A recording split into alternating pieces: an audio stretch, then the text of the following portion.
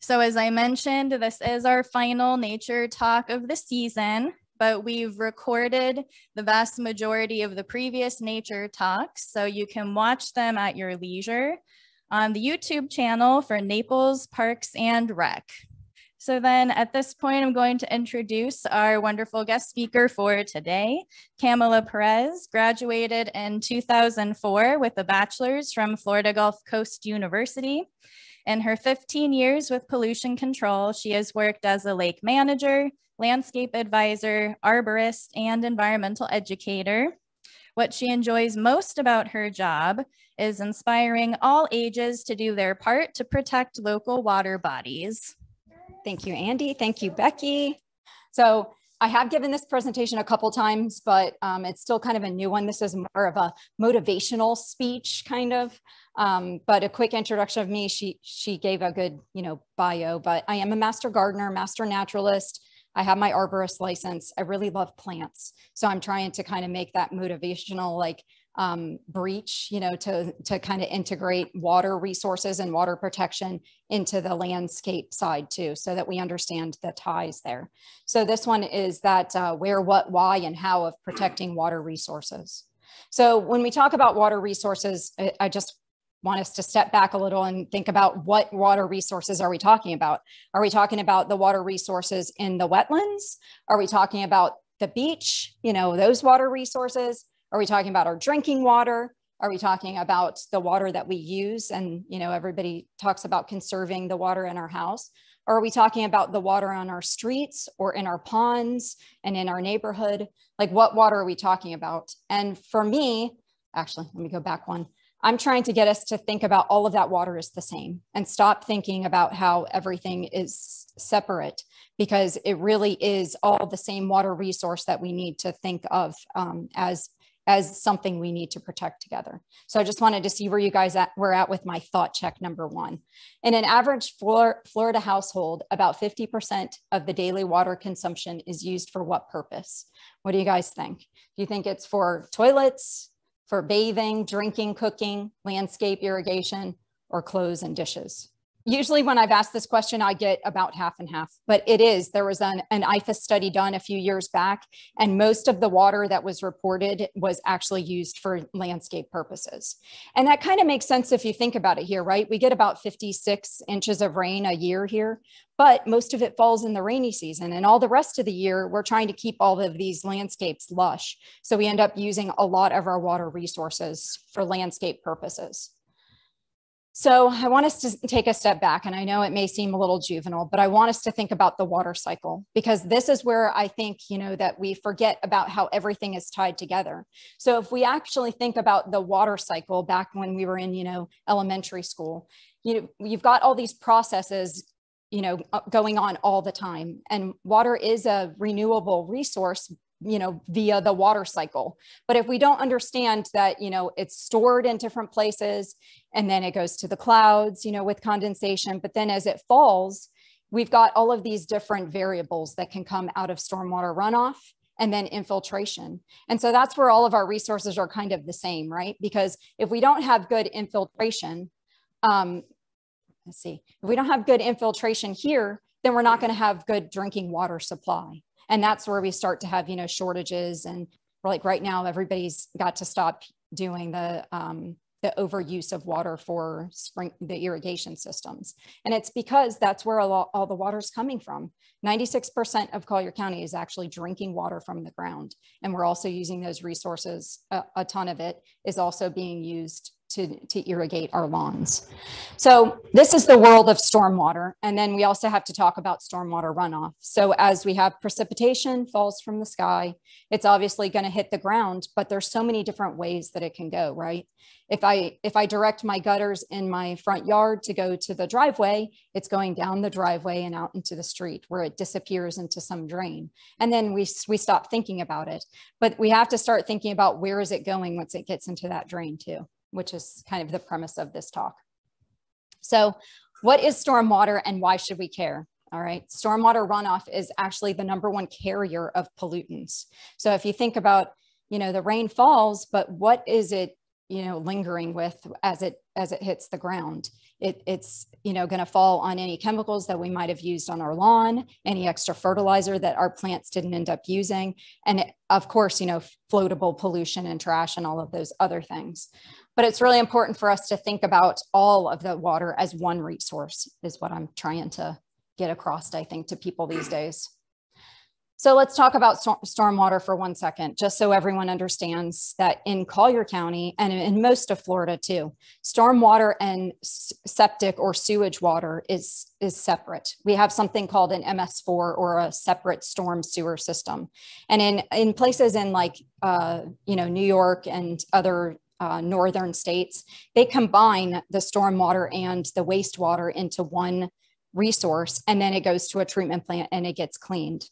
Okay, here that does not happen because, again, we get almost 60 inches of rain a year. It is way too much water for anyone to be able to treat in a timely fashion, to be able to reuse. So the water is actually going into these stormwater pipes, and you'll see this one here says storm. So this is untreated rainwater and all of the pollutants that it might pick up as it's going through the road and through the system. When it says sewer, that's the sanitary sewer or the flush water. And these things are completely separate. So we can't just call it's going to the sewer, because the storm sewer is very different from the sanitary here in Collier County. And in most of Florida, it's all separate. And that is based on how much precipitation and rain we get. So what do these structures look like? And we get complaints about swales constantly. So this is a standard swale. Okay. And I want everybody to start thinking of swales as a resource too. That could be, nobody wants the water to sit in that for very long, but during the rainy season, it's going to be there as long as it's still raining, right? Because this is part of our infiltration system. And if we don't let the water sit in those stormwater swales for long enough for them to infiltrate or percolate into the ground, then we're losing all of that water resource. So when it's just going through pipes, it's going to end up somewhere else. But if we can allow these swales to actually be a resource for us too, they'll give us more water for drinking water purposes at a later date and time. So that's one of them. And then of course, everybody knows these, curb inlets, and all of those again have pipes that are connected, and those pipes are going to carry the water to another location. That's just another gutter or curb. And then these are drop inlets or gutters. Again, same thing. These are usually in parking lots, and they're going to take the water as fast as possible off of the land so that we don't flood, and be able to take it to another location. And in most cases, it's going to a pond. So let's talk about these for a second. This is one of the ponds that I manage for the county off of Yarberry and Orange Blossom. But have you guys ever seen these boxes? Those boxes are actually weirs. Okay, they're a control structure that is allowing the water to sit in this pond for enough time for the water to percolate, into the ground, and to use up some of the pollutants that end up in these ponds. And then there's going to be a hole in here, like on one side of the box. On this one, it's on the back side. So there's going to be like an orifice on the back, and then there's going to be a pipe that's going to connect this thing out to a canal. And I think it's so hard for people to think of all of the connections. But if everybody understands by the end of my talk that everything's connected, then I think I've succeeded here today. So those pipes and so what happens is the water stacks up in those ponds. We try to keep it, the engineers, design it to keep it for enough time for the water to, get cleaned and to store it for infiltration, but then it's going to lead out eventually during heavy rains into a canal like this. This canal is off Oaks Boulevard, and it actually ends up connecting out to Cocohatchee River, which is on the other side of Immokalee Road. And Cocohatchee River ends up going down to Wiggins State Park, to Clam Pass and through those areas. So eventually everything is intermingling and going out to here. So have you guys ever seen these at the beaches? Okay. So these are storm drains.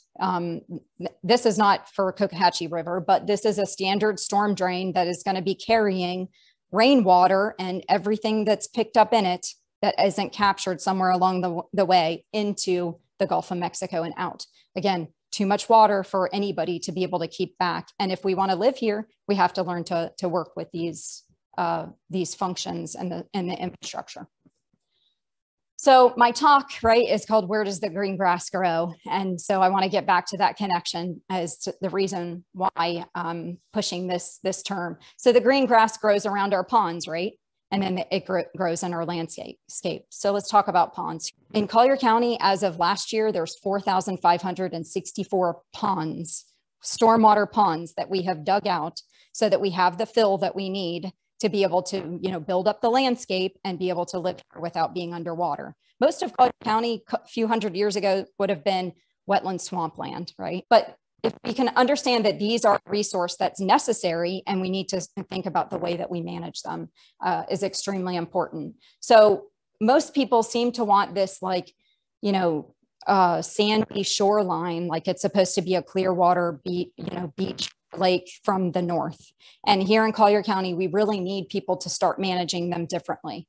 You guys can understand if you've got a shoreline like this, right, where it's just turf to water's edge. I know nobody wants their views obstructed, but if you're mowing the lawn right there at that interface, all of those grass clippings are likely going to end up in the water. And that's where a lot of our pollution and nutrient problems come from, is the way that we manage these banks.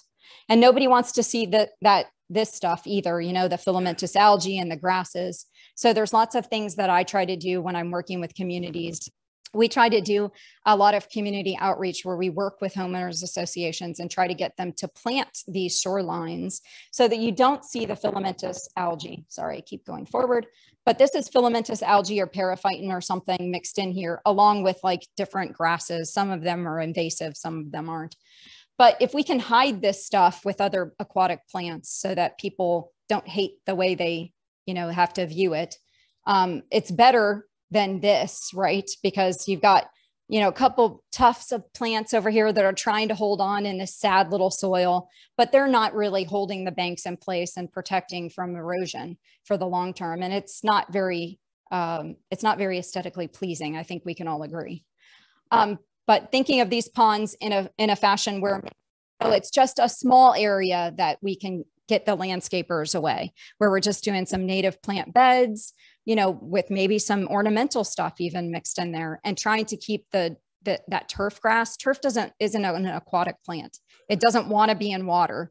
And for some reason, we keep trying to tell it has to be in water. And that's where we have all this erosion problems, is related to the turf grass receding because it's just not happy being in water. So you really have to pick those right plants to be able to go into these landscapes and hold the banks in place and protect from runoff and erosion. So thought check number 2, Collier County. What do you think the major pollutants are for our watersheds out of my list there? It's nutrients, heavy metals, and bacteria are our primary problems here. So bacteria actually, let me go to my next slide. Bacteria is actually the major one right now. And we're pollution control, not my section because I'm the education section, but our other groups are actually working with the state to figure out what we're going to do about the bacteria impairments. Cocohatchee River, which is along Immokalee Road. If you're like driving on Immokalee, it would be on the north side of the road. And it connects all the way out towards Corkscrew Swamp, actually drains into Cocohatchee and out.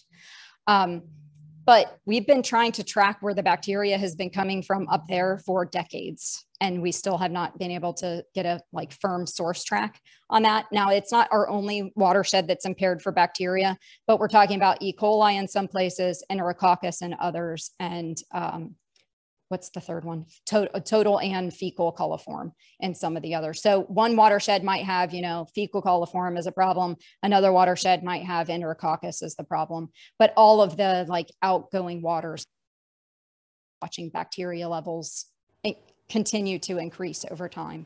So that one's a big one that we're working on. Copper is another big one. And that's another reason why I put so much emphasis on the ponds.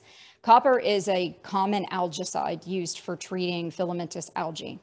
So we've done a lot of work in the last 5 years trying to get communities and their lake managers to understand that filamentous algae is not all bad, and all of the stuff you see growing in the pond is not all bad, and that we have to stop using copper as a heavy metal to treat that and keep the clear water, because what we're doing is actually polluting all of the oysters in the bays. And then we end up with these, you can't really see the color so well, but we end up with this bright bluish green oyster that has taken on way too much heavy metal during its filtration processes.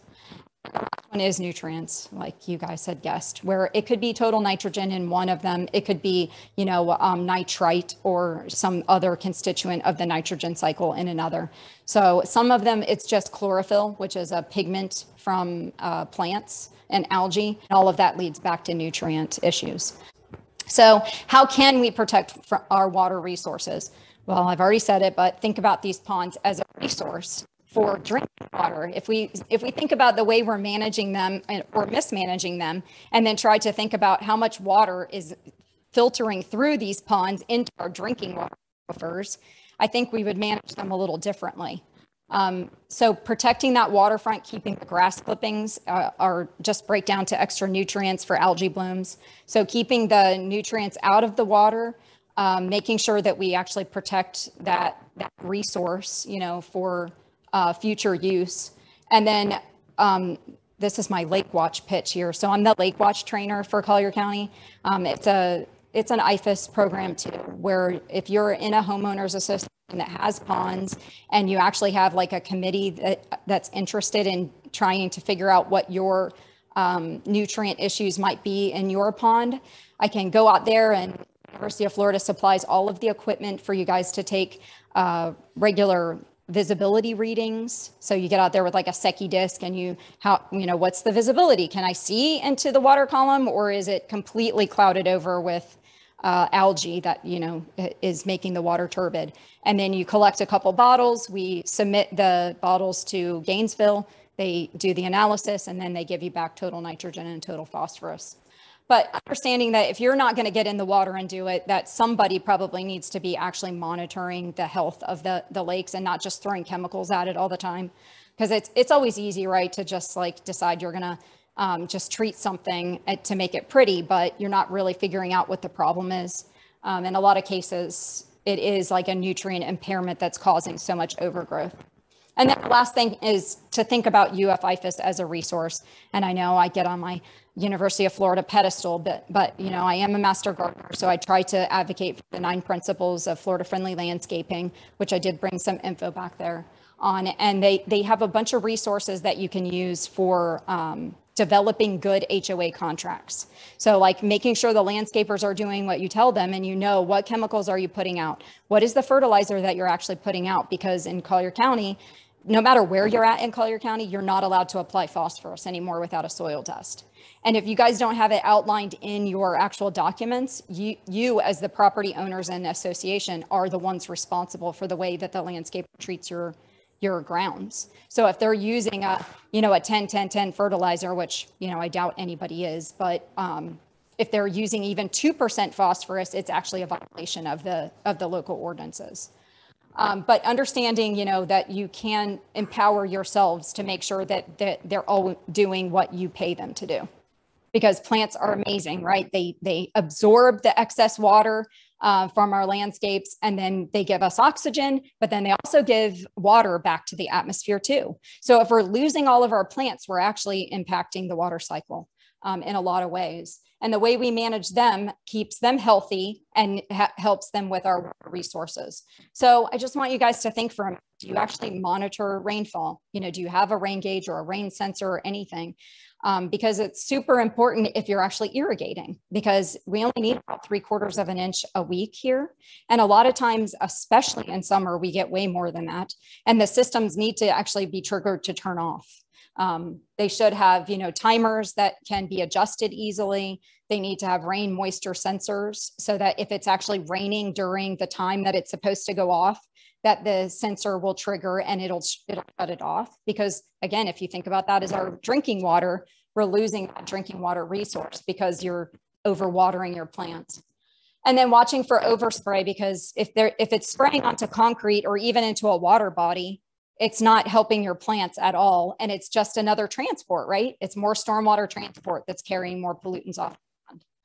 And I brought some of the rat cards for City of Naples, because they actually allow rain gardens to be built in some of their swales in the city limits. So if you guys are limits, reach out to City of Naples or even me. or Becky probably, about plants, and Andy, about plants that you can put in some of these swales and make, you know, a rain garden or a bioswale in your front yard. Because keeping the water at the source is always going to be the best thing for the environment, right? Because if it's shuttling off, it just has more momentum to pick up more stuff. And if we can keep it at the source, whether it's the gutter, whether it's your swale a little longer, then those pollutants have a chance of getting assimilated before they impact our water. And irrigation, obviously, over irrigation is a huge problem as far as, you know, drinking water supplies and stuff. But I already mentioned the University of Florida. So I'd just like to say Florida landscaping has those 9 principles where you put the plant in the right place. It uses less water. It needs less fertilizer and pesticides, and that's going to help all of us in the long run. But all of their principles come back to water resources is the main focus of that program.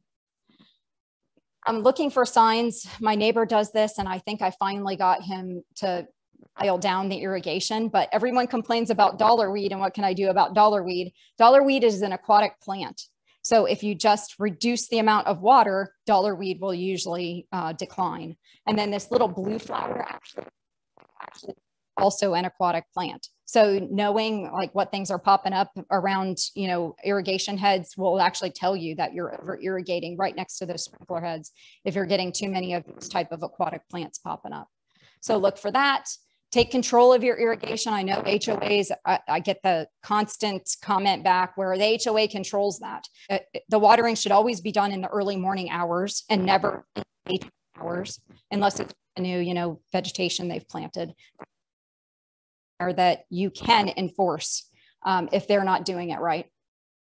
Know what chemicals are being added to your yard. Removing, like if you've got areas of turf that are declining and it's not happy in that spot, get rid of it. Add stuff that is the right plant in that right place to be able to, you know, just swap it out.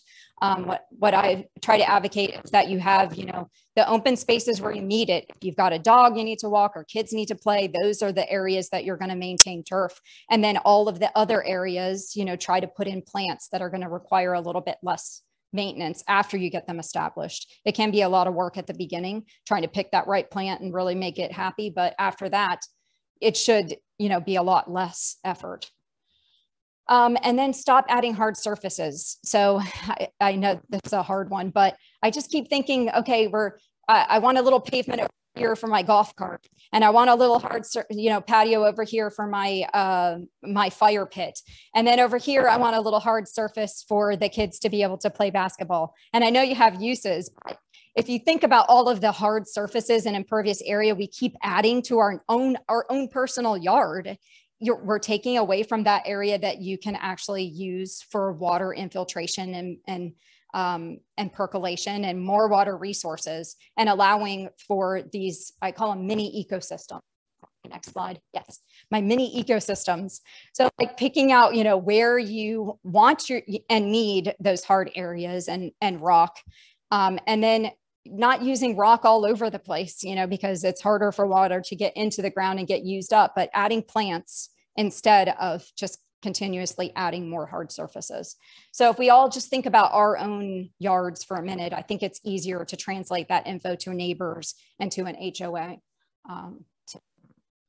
So yeah, here's my little like courtyard of the area in between houses. I get a lot of homeowners associations that struggle with like that highly shaded area in between these like very close dwellings. And what do they do about it? Well, you just got to pick the right plant that's going to live in there, because turf doesn't want to be in shade. So you have to rethink the system. Here's a couple other examples. This is a stormwater pond. There's, you know, a pipe end right here, and this is fully planted. Yes, it's got some riprap, you know, hard rock and surfaces are needed in some cases for erosion, but try to use plants to hold the banks in place as much as possible. And then this is actually my master gardener coordinator's yard that he had in Cape Coral. And I know it may seem a little overwhelming to some people, but basically having more planting beds and less turf is the idea of being Florida friendly, because the plants are going to, over time, the plants are going to require less maintenance. You know, you've got stuff that barely needs to be pruned. And then you've just got small areas of turf that you've got to manage. All right, so this is my summarizing. There are the 9 principles of Florida Friendly. The Master Gardeners, we teach these classes periodically. So if you want to invite us out to like a association meeting, we can even do it for like all of the members for annual meetings or whatever, and try to go over what the actual principles are so that you can try to advocate for them in your community. And being Florida friendly does reduce nutrient runoff, because there is, you know, principle 2 and 3 are both related to using less water for less runoff and less chemicals and fertilizer, which are important for nutrient control. And then taking control of that irrigation system is something everybody needs to be in charge of. Reducing the turf, adding more native plants, and then knowing what chemicals are being applied to your neighborhood. Don't just let lake managers or landscapers say, I'm killing the weeds. That's the one I hear in the community ponds all the time. They just write on some paper, oh yeah, Lake 1 killed the weeds. Like they need to know what they're killing, because a lot of times they're killing native stuff that's just beneficial because the neighbors don't want to see plants in the pond. And they need to tell you what they're using for it too. Like, are you using copper sulfate for killing everything? Are you using some fluoridone or some other chemical that's, not safe for anyone? So why should my fish be swimming in it? And then if you see things that just don't seem right, I just wanted you guys to know that pollution control is out there. We do respond to pollution complaints all year long. So you can dial 311 from anywhere in Collier County limits, and it will go to like the non-emergency service, because it takes all of us understanding that water is going to get into the pipes and end up going out to the beach potentially, eventually. And for us to all know that there is something we can do about it. For me, I hope you guys enjoyed the talk. I did bring a bunch of stuff back there, but my main pitch is just that we're here to help as the education team. So if there's anything that I can help you guys with, or your communities in the future, just take our business card and let us know what we can do to help. If you are enjoying this on YouTube, please like and subscribe for more. You actually, they're obviously non-porous. So the paver itself is not, but I have seen people use pavers and they'll like leave that gap, the opening in between. And you say that pavers are porous. No, they're not. Even lime rock, when we did the stormwater utility some years ago, that lime rock kept coming up. And if you pour water on lime rock, you'll see it's not going anywhere anytime soon. So sure, there is a factor where eventually it's going to evaporate back into the air, but it's not percolating into groundwater. If you left the grooves around and you're not putting like a base rock, because once you put those base paver materials, a lot of cases you've already done it's non-porous at that point anyway. But there are it's called low impact development, where there's porous or pervious pavers that can be purchased. There's a whole nother like set of maintenance criteria with that though, because eventually over time they will get like sediment in them. So they have to be vacuumed. And but there are other techniques out there for trying to make porous situations. In fact, for City of Naples, that University of Miami Bascom Eye Center, that actually, they have pervious pavers installed in that parking lot. So if you go in there, you'll see that you can see a little bit of like large stone in between each of the pavers, and it's supposed to be a porous solution. The only way of testing it really is you have to have some type of piezometer, or like, something that's measuring the water flow underneath, but it's an attempt at least to do something that's more porous and more Florida friendly.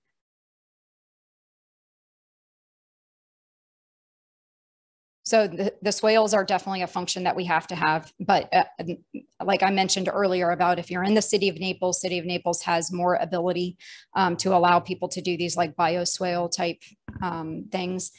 There are some pockets, like I think Thomason and Bayshore, we have some areas that the swales, we've tried to do bioswales.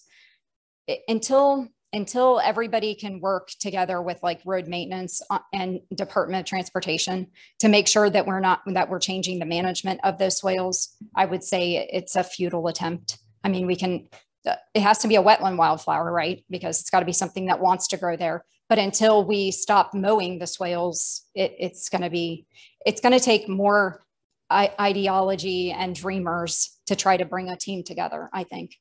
I'd love to be part of that if you want to attempt to get us, you know, all in the same place at someday. I mean, we are part of road maintenance. So there might be like some sections. What I've been talking to the road maintenance and stormwater people about more recently is doing more depressed medians and swales on the side of like Livingston. We did a pretty good job of like sending all of the water to that huge like conveyance along the east side of Livingston Road. When you're going like north of Pine Ridge, that all of the water from the road goes over there. But I see other communities in like Sarasota and even Lee County using more of the swales as a bioswale and sending more water that way instead of pipes and inlet. And I think it's going to require a lot more community intervention and ideas for us to get there. Well, one of the statistics I was supposed to say in there was that the study from IFAS actually showed that they're thinking by 2025, 4.2 billion gallons of water is going to be needed for population in Florida from public drinking water supplies. So I think drinking water is going to become more of a problem over time. But because we're not in public utilities, I'm not sure what the production. I know we're always working on new production wells and, you know, conservation efforts. But I mean, one of the reasons why Aaliyah and I have this job is to try to, you know, she's been doing a bunch of social media posts right now for us about conservation of water, because it was it last month, right? Was Water Conservation Month. Oh, it's this month ending now. So like I know there's always efforts going there, but I haven't heard anything as to whether we've got like a problem that's imminent. I know Miami is starting to have more concerns like that. So, and I heard what Cape Coral, they were starting to scale back all the irrigation because they're having problems. So just things to think about in the future. If you are enjoying this on YouTube, please like and subscribe for more.